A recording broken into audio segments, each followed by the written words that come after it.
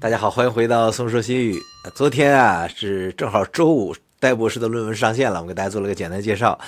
实际上呢，介绍的主要内容呢还是侧重在它的磁学特性的测量上啊。那实际上这个论文的前半部分啊，就关于合成方法这块讲的也是很详细的。实际上戴博士论文里边呢，它这个水热法啊，也是到目前为止啊，大家公开的自己的这个 know how 啊，自己合成的路线里边比较详细的。那很多朋友也对这个感兴趣，有不少朋友呢已经看了机器翻译的内容。那么我呢也是又认真的读了一遍，我觉得有必要跟大家在一块学习一下这个论文前半部分，就是引言啊到合成方法这方面。那这个论文啊，昨天我说这个戴博士的论文啊，可能半天都到下载1000多次了。实际上呢，我是看错了啊。这个论文呢，我们可以搜一下啊，它的这个论文号啊，我们找一下这个论文号啊。论文号是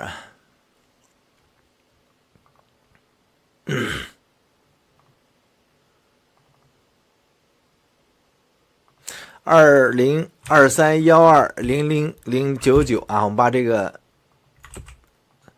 个贴到这儿来，哎，看到了吗？我们搜一下，看现在的这个下载记录是多少啊？是浏览次数啊1000多次，我昨天看错了。那下载次数呢是262次。大家知道你要在中科院语音版上啊，它和 Archive 上的下载量还是不一样的。毕竟呢，中科院的语音版啊，它的主要用户还是在国内居多。那这个量到底高还是少呢？我心里没数啊。这简单，咱们就搜一搜周边前后的，比如它前面传的几篇论文。这是0099是吧？那我们搜一下0098，那这个论文是多少次观看，多少次下载是吧？0098。0098是医学的全身炎症反应指数应对，你看这个下载是0，点击量是7，那这个还是在它前面编号之前的。我们再搜一下0097，0097呢量也不大，是吧？0097怎么下载也是0啊，点击量也是7，这是不是这数不对啊？刷新一下啊，是这个。那我们再换一个0096。没有96的论文，那撤了。94，哎，94有，你看点击量1，就是我这是随便试的啊。我们再往前试几个数，也可能这是有偶然性，因为快周五了嘛。这是0099是吧？我们来个88，哎，吉利点的，吉利点的。哎，88这个点击量27。这是什么中药药诊联合耳穴？好吧，这说明什么呢？说起码就我这简单一搜啊，戴博士的论文确实还是比较吸引关注的啊。这个量大小它是个相对的啊，那是起码还是有相当多的朋友对这个事儿还是比较关心的。你看，起码在周五上传的论文里边，我觉得戴博士论文下载量应该是比较大的，浏览量也是比较大的啊，就这篇论文。那恰巧啊，陈老师呢也发了微博，更新了微博，实际上和戴博士论文啊是有所呼应的。我们就先看一下戴博士论文的这个合成方法，后边呢我们再学习一下陈老师的论文。那当然这个我已经翻译了啊，我是机器翻译加人工，也大概看了一下，应该比百度的那个翻译要略微强点啊。我们还从这个摘要开始，前面是戴博和他的朋友们啊，我们就不介绍了，都是群里边网友，很多都是啊。从这个摘要开始啊，说本研究采用水热法，从羟基磷灰石的前体开始合成了铜。替代铅磷灰石，为了稳定性呢，建议将铜的替代率保持在 x 等于2以下的这个铅石 x 铜 x 磷酸跟氧的磷灰石中。铜的适当引入啊，会减小晶格常数，这与 DFT 的理论计算结果一致。非平衡热处理啊，引入额外的载流子。负氧回火呢，会使样品向水磁性转变，而缺氧回火呢，会导致复杂而独特的磁质回现。非平衡退火啊，可以增加载流子的浓度，但是它的效果是有限的。虽然观察到一些改善，但要实现超导性，还需要额外的元素掺杂或与适合的导电项寻求界面的进一步探索啊。再往下 ，Introduction so-called 所谓的 LK-99体系并不纯粹由铅磷灰石组成，不同数量的铜可以代替铅，也有硫化亚铜、铅和铜的纳米项。为了分析它独特性能的起源，有必要首先研究单项问题。目前呢，马普索的单晶被认为是最纯的单项，而其他的研究涉及多项这都是一些引用文章3、4、2这些研究主要测量电学和磁学的性质，表明主要项是半导体。然而即使铜替代量相同，阿玛纳团队使用霍尔效应测量法确定了 0.52 电子伏特的空穴型能系和极小的载流子浓度10的负14方，而北大对铜替代温度依赖电阻率曲线显示能系约为 0.2 电子伏特，表明它是窄带半导体。另一方面，量子力学计算基于铅磷灰石作为母体矩阵，大多数结论确认在费米能级存在平坦能带，有利于超导性。然而在具有2电子伏特以上带系的纯相中，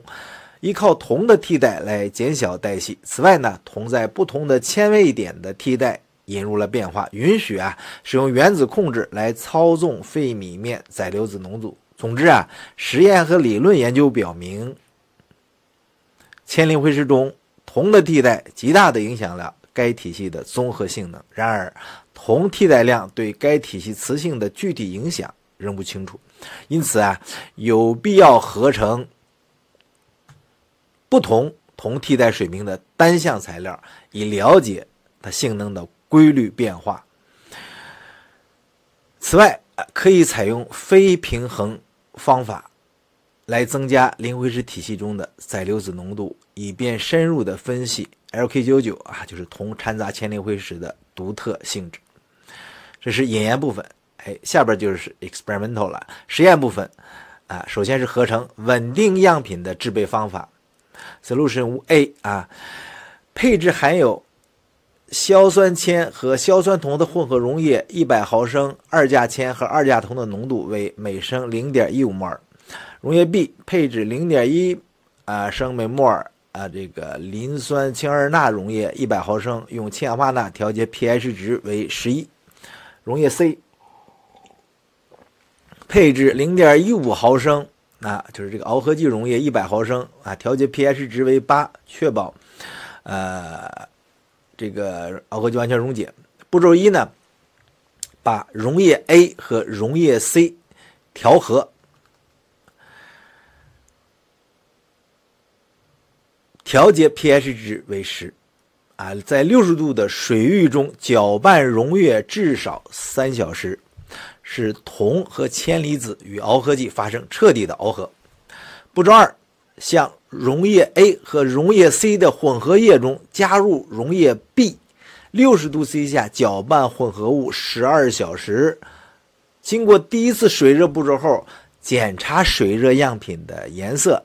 随着铅铜比的减小，浑浊度加深呈灰褐色。如果样品过于褐色，说明铅和铜的螯合失败，需要重新配置溶液。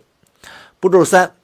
将步骤2中配置的混合液放入高压水热反应器中，在160度到180度 C 下水热处理24小时，水热压力大于3兆帕，范围到是3到6兆帕。水热处理后呢，自然冷却。水热处理后呢，再次检查浑浊度的颜色，如果颜色没有明显变浅，需要重新水热处理或重新配置溶液。步骤4，洗涤、过滤、干燥粉末样品。此时呢，获得的这个粉末样品为含铅磷的羟基磷灰石，化学式为这个铅10 X 铜 X 磷酸6氢氧2。步骤5，将粉末样品置于石英干锅中进行第一次烧结 First stage 第一次烧结温度为900度 C， 在此温度下保持样品12小时，完成脱羟基反应。步骤6呢，将步骤5中制备的样品磨碎压制成块，在850度 C 下烧结12小时，实现碳化和致密化。那第2呢，就是非平衡样品的制备方法。那么铅是 X 铜 X 磷酸6氧1加 Y 等于0到1的非平衡制备，采用氧气泡沫工艺。步骤1到4与上述相同。步骤5，将粉末样品置于石英干锅中进行第一次烧结。那第一次烧结温度是900度 C， 达到900度 C 后啊，将气氛切换为纯氧，并保持温度12小时。接着就步骤6啊，步骤6呢，就是将步骤5中制备的样品磨碎压制成块，在500度 C 下进行纯氧烧结48小时 48 hours 啊。氧气泡沫工艺后，使用液氮快速冷却。那实验的样品和编号啊，就是后边我们看到的那样品。这就是啊这个戴博士的论文啊前面这一部分啊，就是实验过程这一部分。好多朋友都已经研读过了，我呢是本着学习的目的，我再完整的看一遍。早期的时候不是毛妹透露之后啊，就是真可爱戴博士在他的 B 站的动态里边发过，他后来删了嘛，删了。当然这个事儿呢，就是大家基本上都知道了，但没这么详细啊。这个论文里边呢是第一次比较详细的讲了他这个过程。那你说戴博士是不是还留了一手？这事你得问他，我觉得说的已经挺清楚了。这是戴博士的这个论文，那我相信啊，后边啊可能也会有朋友按照戴博士的这个方法呢，也会有新的论文啊，到时候可以相互印证，是吧？那第2点啊，我们就来看一下，我们陈老师啊，也是我们导派的一个领袖啊，陈老师、罗老师都是对这个室温超导啊给予了很大的希望，他们也给予了很多的支持。他自己也发论文，那他在微博上呢也更新了一篇微博，我昨天就看了，默默一发我就看了之后呢，我觉得有必要呢今天再学一遍，跟大家一块念念，然后感觉一下他和这个论文之间有没有联系啊，有没有切合的地方。标题叫啊有没有室温超导，很快就有结论了啊，